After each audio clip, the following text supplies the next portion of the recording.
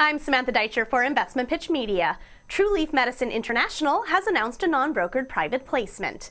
The company plans to raise up to $3 million through an offering of up to 10 million units priced at 30 cents per unit.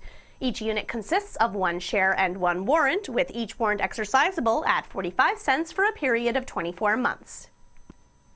Trueleaf Medicine International Limited, through its wholly owned subsidiary Trueleaf Pet, has entered the $105 billion global pet care industry with a line of hemp-focused pet chews and supplements marketed through natural pet health and veterinary channels in Canada, the United States, and Europe.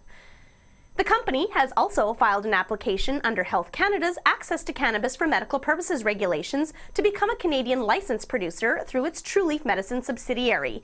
It has passed through the security screening process of Health Canada's review and is currently in the final review stage before the pre-licensing inspection approval.